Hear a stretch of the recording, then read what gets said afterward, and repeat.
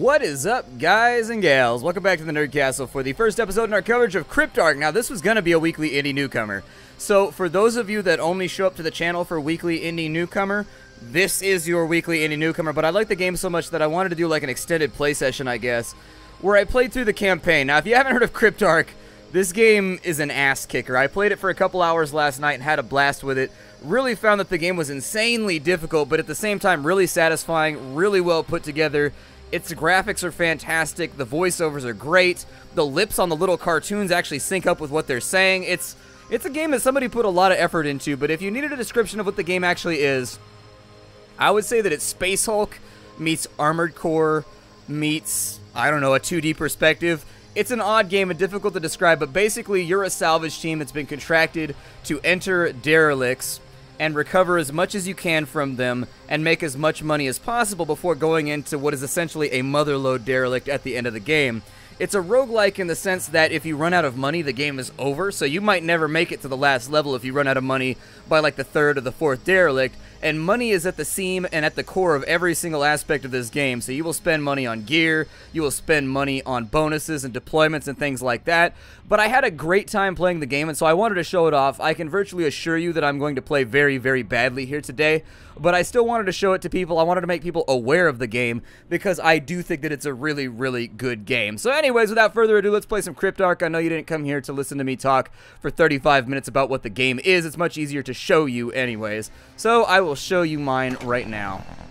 I'm going to go with slot 2. This was just to bypass the tutorial. The tutorial, though, it's really badass. It's super, like, cinematic, and it has all kinds of cool stuff going on. You should totally play the tutorial just for the storyline. It's pretty sweet. No tutorial!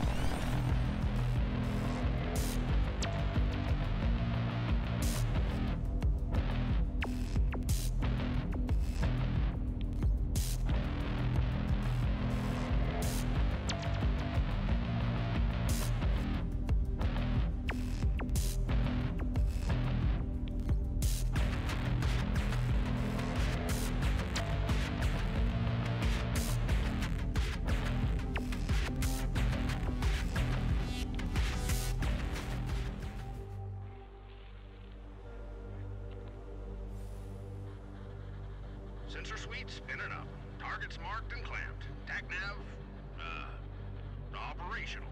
Central core has priority. Alright, so welcome to the beginning. Actually, what I need to do right now is I need to adjust the sound effects because the music is way, way louder than the voice volume. And so in general, I would recommend you adjust that at the beginning of your game. Right now, the sound EQing is a little bit off. The music starts out way too loud to the point where you can't hear the voiceovers most of the time once you're actually in a mission. So this is where you select. At the bottom of the screen, you will see a little track. That's how long we have until we get to the final Cryptark mission. While we're trying to get there, we're going to be salvaging smaller ships to get newer guns, newer gear, newer armor, all that fun stuff. And so these are the ones that we have available. We have the Envoy, we have the Scrapyard. The little 1s and 2s off to the left next to them are the level of the derelict. It's how hard it is. So if you wanted a really, really easy mission, you could go after something like the Scrapyard right here, which actually I think would be a really, really good... That's probably a good compromise if you don't want to play a super hard mission first, but at the same time you still want to make some money, because it gives 81k for a level 1 mission, which is pretty good. Over on the right hand side, you'll see a synopsis of the mission. It'll have the difficulty, the reward, your goal time. That's not a goal time, by the way. That's like you have to beat the mission in that amount of time. It's a hard limiter. If you go past the 420 in the mission, so I'm not a big fan of the time limits. Some people are, some people are not. But if you go past the time limit, you start to bleed money really, really rapidly, and so you kind of don't want that to happen. The bonuses down there in the bottom, that's extra money that you get paid for doing special things. So for example, on here, if I don't destroy the sentry turrets, I end up getting 18,000 extra dollars. If I don't use a supply pod, I get 18,000 extra dollars. If I don't destroy the alarm system, or if I do destroy the alarm system, I get $18,000. And so those are all going to be things that you want to keep in the back of your mind when you're planning out how you want to do your mission and the way that you want to orchestrate your infiltration. For right now, taking a look around, what you really want to look at is tech advances in the first couple missions, because down at the bottom Over, I can't show you because I don't have a mouse, but at the bottom right it says Tech Advances. Those are actually like research, and you want to find those inside the ships because they unlock new guns for you. And so every time you grab one of those, you can donate them to arms companies, and arms companies will essentially unlock their wares for you for free. Well, not really for free, but they will make more powerful weaponry available to you as a trade because of it.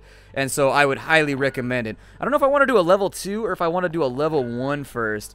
This one over here, it looks like it's got a repair node, so the little icons on the system scan part right there, that's telling you what subsystems exist inside of there. So that one has a core, it has an alarm system, it has a door lock system, it has a drone manufacturer, it has a repair bay, it has a turret sentry, and it also has a shield bay. This one over here appears to have much of the same thing, except it swapped out some of the supplementary systems for drone manufacturing. So this one would actually be more of a shootout because there's going to be lots and lots of drones in there. Like a straight stupid amount of xenomorph drone hybrid type. They're weird. They're like biological drones. They're all creepy looking. They kind of look like, you know, Giger-esque monsters. They're a little bit strange.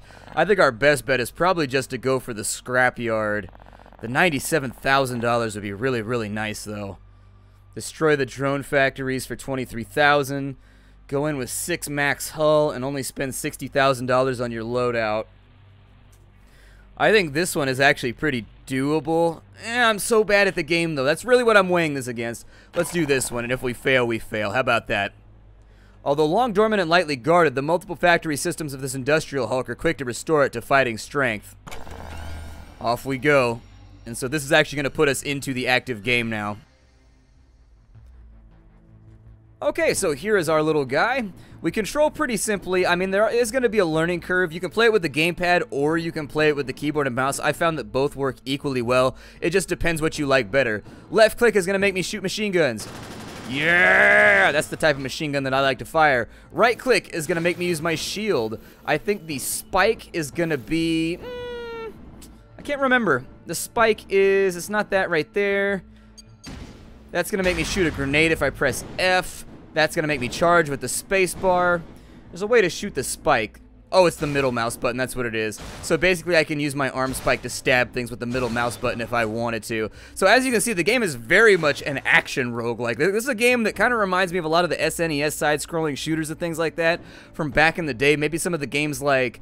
God, what was the name of that game? They had E-frames or whatever. I can't remember what the game was called. We interact with stuff by pressing E, but either way, I like anything with giant hulking armor suits that I can fly around in. So we wanted to go in with a maximum of 6 hull. So we can tailor our hull as much as we want for the amount of money we want to spend on this deployment. I'm going to take it down to 6 so that we get that bonus money, and we're going to save money on our deployment costs because down at the bottom it'll say total 77K. That's how much money we're spending on all the stuff that's equipped on our ship right now. Before we infiltrate, I'm going to get rid of the spike because that's $5,000 saved. Can I lower the amount of grenades that I have? Like if I drop that down to there, that takes us to 62. I may just scrap the bombs altogether for right now. Although they would be nice for wiping out some of the drone manufacturers.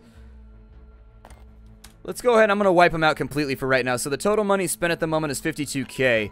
I'm going to try and get us as close to 62K. I'm sorry, to 60K as possible. By taking this up, it looks like I can afford to spend $8,000. So I might be able... What does that cost right there? So I could take it up to 2,000 rounds, and that'll get us right underneath 60K for the loadout bonus. That's going to cut it a little bit close as far as ammunition is concerned. You're going to do a lot of shooting in this game. I hate to disappoint you, but there is going to be a lot of shooting. This is not a sneaky game. This is a game where you shoot the hell out of everything that moves if you really, really, really want to survive. And not only that, you shoot the hell out of things, but you've also got to choose very carefully what you want to shoot the hell out of. Can I actually take that off entirely? It's not costing me anything right now. Although technically, once I get inside, I could leave that equipped and I could try to reload it maybe. I could bring a different gun. It costs 18K, that one costs 20K. The zip gun's pretty cool, so there's a lot of different options here. You can buy shotguns, you can get machine guns, there's zip guns, there's different melee weapons, there's thunder hammers and things like that. There's explosive grenades, both sticky and bouncy varieties. There's shields, there's energy weapons. There are lots and lots and lots of random things in this game that you can play around with. So I can do an energy blast. Well, maybe I should do that instead of bringing more ammunition. Drop that down by a little bit so that it's like max 68. Ooh, that looks good right there. I never played around with the blaster though. What does it do? So let's say that I wanted to use... Oh. Okay. So it's just like an infinite ammo energy. Oh, okay. So it's a holdout weapon. I probably should have thought about bringing that before. So instead of putting that on my left bumper, I would actually prefer putting that on my right button if I can. That'll make my life a little bit easier. There we go.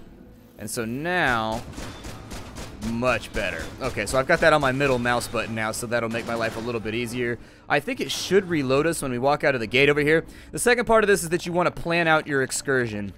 And so taking a look at the enemy derelict, these little things right here are doors that are unlocked. These right here are the drone manufacturers. We have to destroy those in order to get the $25,000 bonus. However, if it takes us a long time to get it done, it's not going to be worth it because we're going to run out of time and bleed all of our money out. So I'm thinking the way that we want to infiltrate is going to be through the top right here. We're going to want to hit both of these drone factories. They're level 1 out of 3, and so they produce a drone every 5 seconds, which means that we really, really, really need to hit that thing hard. The alarm system is going to make this a little bit more complicated because it shoots infrared beams out all over the place while you're in here, and if you trigger those, you are going to be in a world of hurt, so that's probably going to have to go.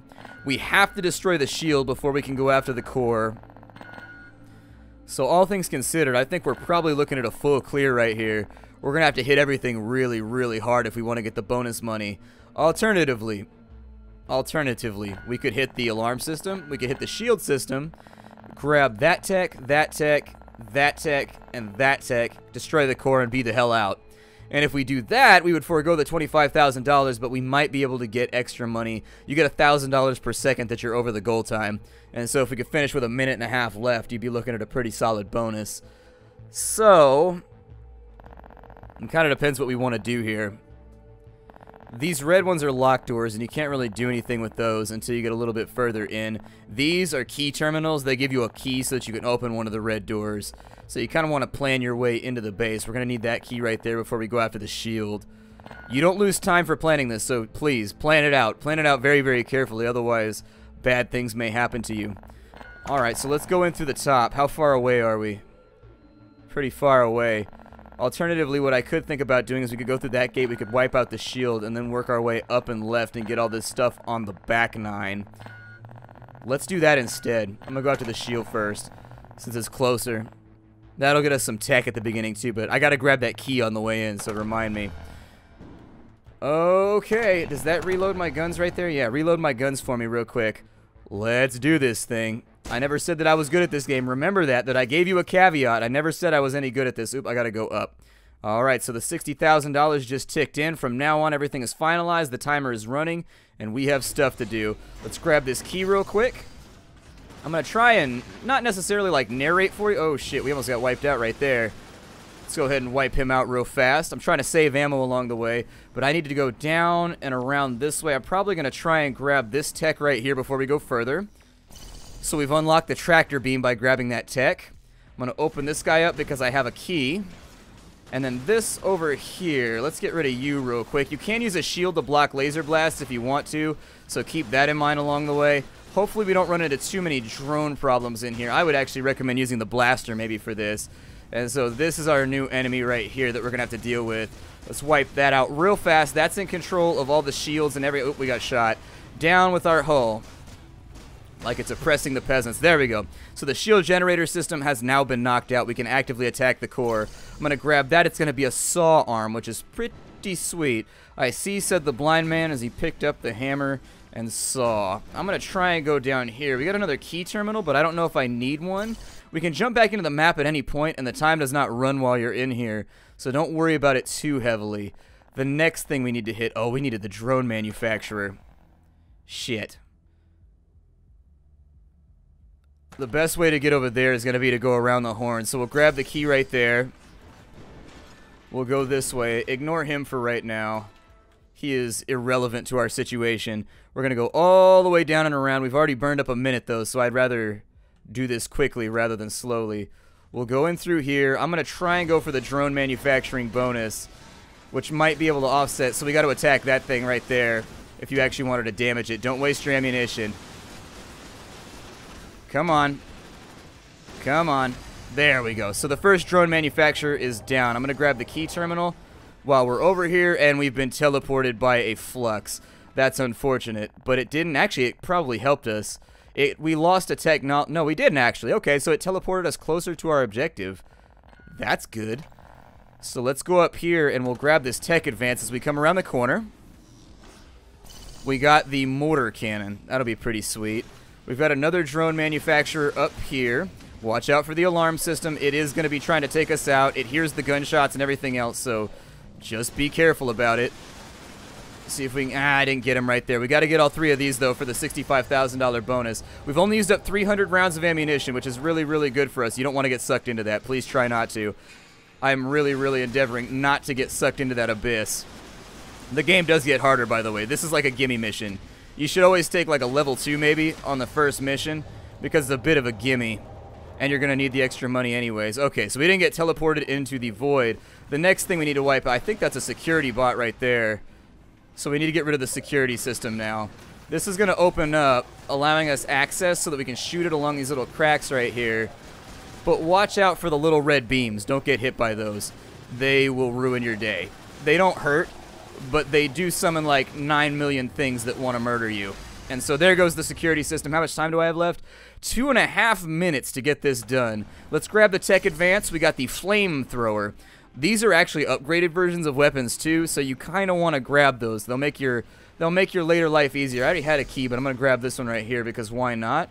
Open this on up. It's time to fight with the core and make ourselves a little bit of cash. But first I'm going to get rid of his escort because I don't feel like getting shot in here. And so if you can, I would highly recommend just unloading on this damn thing. Like, kill it as quickly as possible. I would like the... Oh, we set off an alarm. That's not good. So now that there's an alarm coming, we need to finish this off right now before the security guards arrive. If we can make this happen, our life will be much easier. Although I think we disabled the alarm system, so we should be good. I don't think anything's actually going to... This little turret over here is just wrecking my day and upsetting me deeply. There we go. Core is neutralized. Chain reaction is shutting down the other security elements. We'll call the salvagers to come and cash out. Good work. Good work indeed. That was pretty much the definition of a perfect mission. So there's our 97 grand. Secured. Payment will be wired to your accounts, Captain. Stand by for salvage teams. Well, look at that. We unlocked the fixed 10. So I didn't talk about consumables, but there are consumables in this game too. And so we got an all-objective bonus right there, which is like, BAM! Peanut butter and jam. We got paid today. We got paid today, my friends. We made... When was the last time you made $354,000 in 5 minutes? Hey, because we just did it out here in space by taking some risks. Let's jump back into the map. We're going to go to the second system now. In the second system, we're going to want to take a look at what's available. We have a level 1 envoy, which would actually be pretty easy. Take into account the secondary objectives, though, too, along the way. Because sometimes there's no point taking on a mission that's going to be impossible for you given your current kit out. Or let's say for this guy right here, the level 3. We go after the level 3 and we complete the mission, but we don't get any of the bonuses. We go overtime and we only make 80K. Well, compare that to the 69K you could make right here, plus the added 54K for the bonuses. You could actually end up making more money if you do an easier mission better. And so just kind of play to your strengths. If you're not good at the game, try to maximize profits by being careful. Now, because we don't have time for another mission, I'm going to go ahead and break it off right here. Some of these episodes might be a little bit short. That's how the game plays. I'm probably just going to cut maybe 3 or 4 of these. Consider this your weekly indie newcomer. I liked this one so much that I did a full playthrough of it. I will see you all next time. The game is called Cryptark. My name is Splattercat, and I will see you all later. How you do, everybody?